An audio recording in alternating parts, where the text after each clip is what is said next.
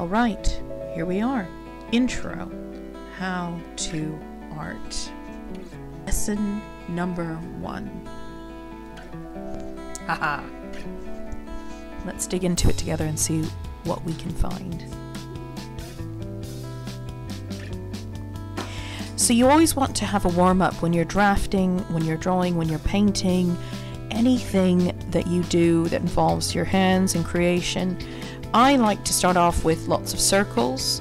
I fill an entire page, little circles, big circles, and I want to really use my whole arm when I'm doing this.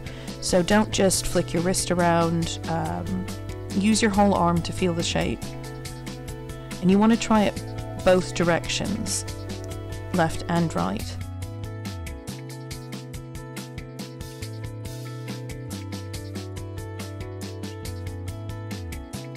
Wake up those muscles.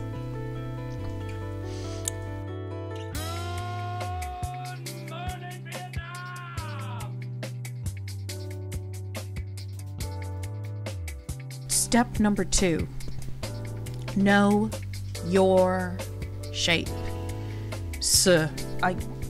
Yes, that is a plural. I'm sorry.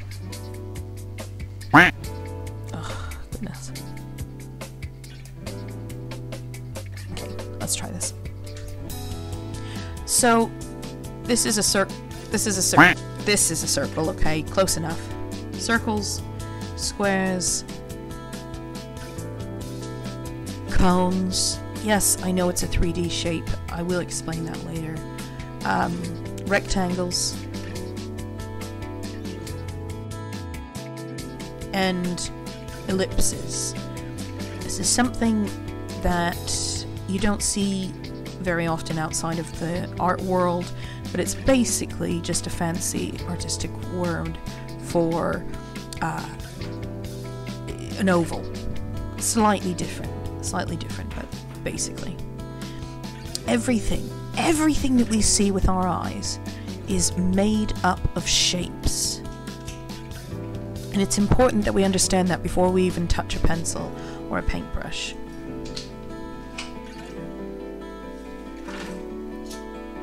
This is an example of my triangle dog. When she was first born, she really basically looked like she was made up of triangles. Wow.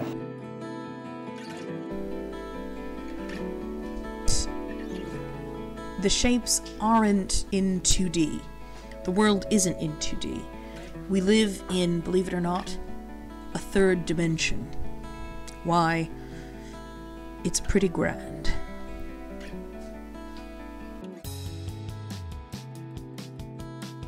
Wow. Alright, so we're going to start with a light source. We have sun. Here he comes, hanging out. Oh yeah! To use this light source to tell the story of shape and dimension, you have to use light and shade and shadow in order to tell weight, to tell dimension. Ugh, struggling with circles again. Yes, I know. Anyways, this is direction we have light coming from on our sphere. Alright? Again, this is 3D, so a circle has become a sphere. Spheres have round light, and following that course of action, also have rounded shade or rounded shadows. Wow. Okay? But let's take things slow. We don't want to go too quickly. We want to do it gradually. We want to use gradients. Now, I don't mean necessarily using the gradient tool, but thinking as if we are using that tool, thinking in the gradual. Alright, so you'll notice I'm using Clip Studio Paint. I absolutely love it. I think it's really accessible. The price point is good. It's a beautiful program. And really, I think what I would recommend any young digital artist to work with. Brilliant! Brilliant! Now, you're going to notice that I try my best to stay away from blending tools. Quite often I will switch to the rubber to erase things rather than using the blending tool if I can help it. If you look, it just washes it out quite a lot. And this is a big problem for a lot of digital artists. They basically have this kind of big blob of blending. Don't wash out your contrast. Trust me, that is so important, and probably the biggest mistake I see with beginning digital artists. Okay, so I'm working on giving a bit more contrast in. And again, look, I'm trying my best to kind of use the blending tool very sparingly, or only using the watercolor tool, which is fabulous on this program. I really do recommend Clip Studio Paint. Okay, brilliant. Alright, let's talk about cubes.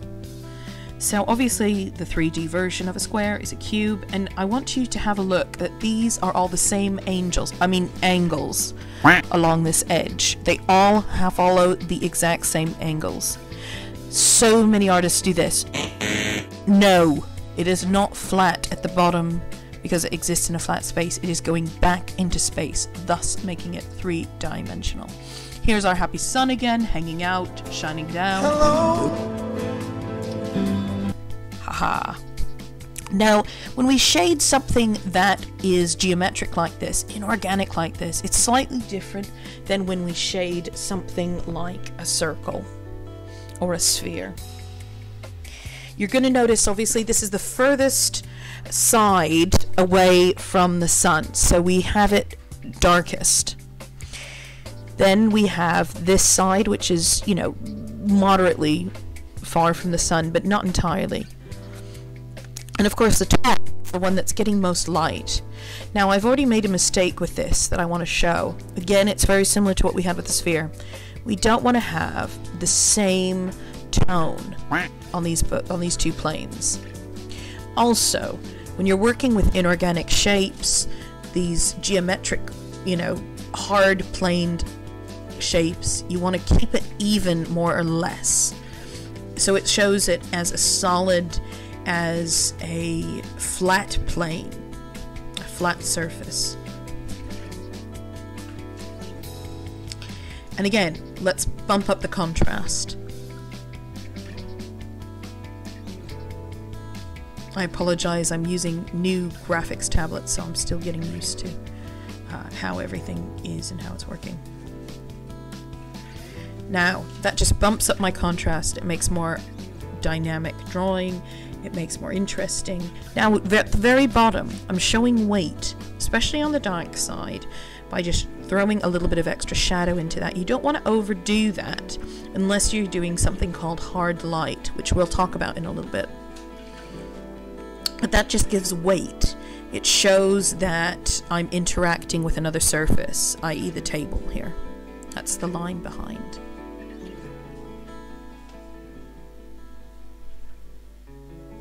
It shows weight, it shows depth.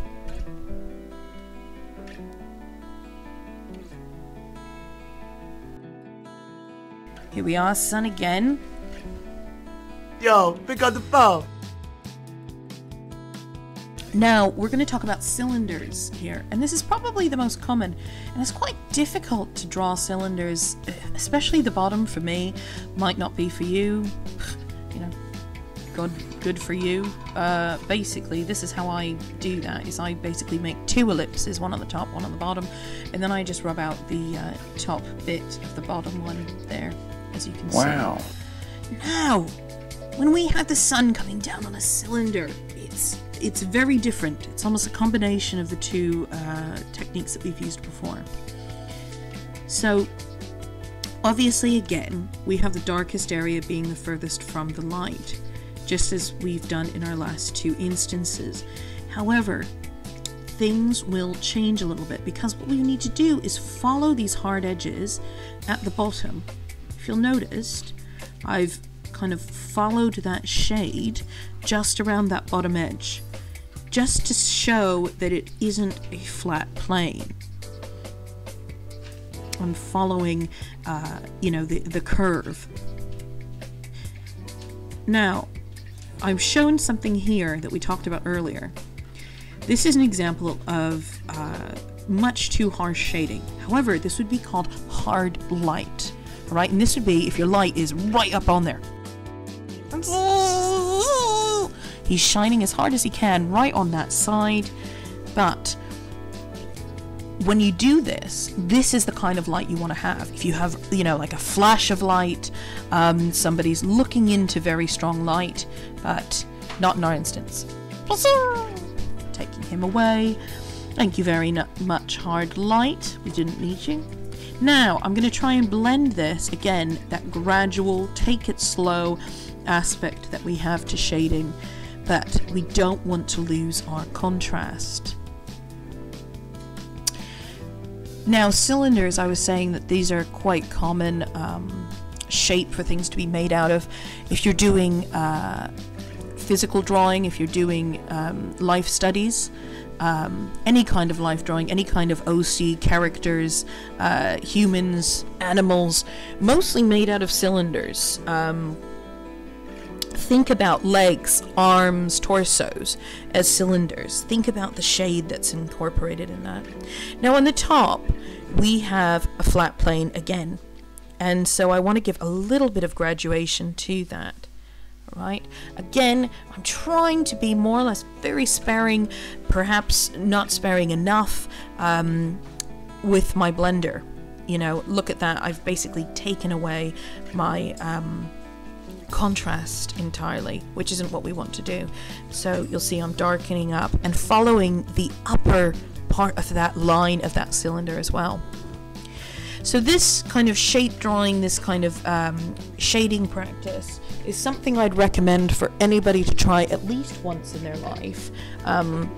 Artists, if you haven't done it yet, please just try it. It can take about 20 minutes. It doesn't need to be a long experiment, but I really do recommend it. And even I will go back to it when I'm having, just kind of a mental block on light and how it interacts with my subject. Either set up a few of these items, things like Pringle cans for cylinders, it's harder to find cones, examples like that, balls for spheres. Have a look at what you have around the house, or again, you can try to envision it in your mind. I wouldn't do that unless you were quite comfortable with this. Perhaps you'd done it in school before. Now look, we're just going in and trying to graduate that a little bit. Again, that more or less flat shading on the top shows that it's a flat surface, but we need to follow those rounded edges on the tops and on the bottom just to show that it's a cylinder and not a flat surface on the side. And again, make it gradual. I could have made it a lot more gradual in this tutorial as well.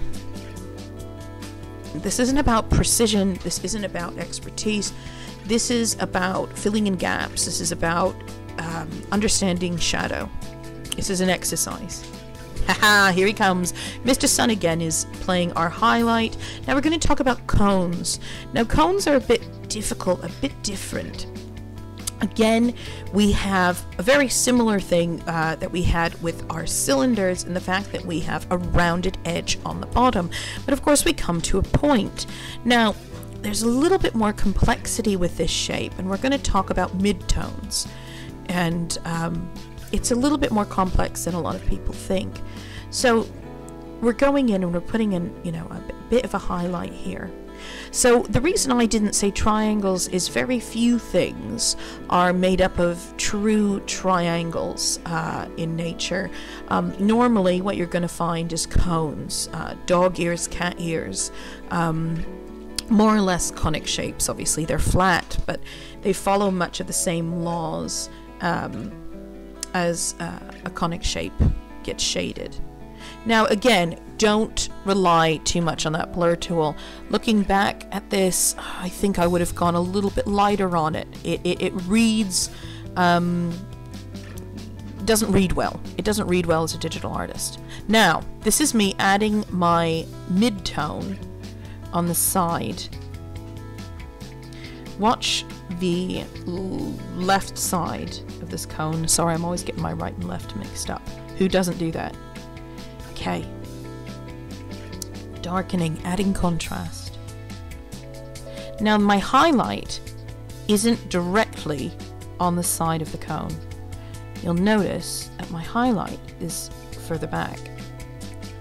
If you're looking at getting a blended reaction, try using the rubber or eraser, or even using your brush and erasing to the checkerboard or the transparency.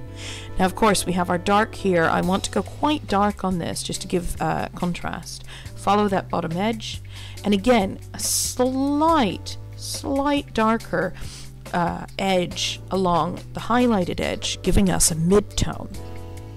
And the highlight actually resides a little bit halfway through this cone. It's not right on the edge. Alright, and with that, that is the conclusion of our very first How to Art lesson. I'm looking always for constructive criticism. This is my first video, so I apologize. Anything you think I can do better. We will be discussing other topics. Anything you're interested in covering, let me know. We will have next video. This is Peahead Peahead Incorporated saying thank you and have a great day. Bye-bye.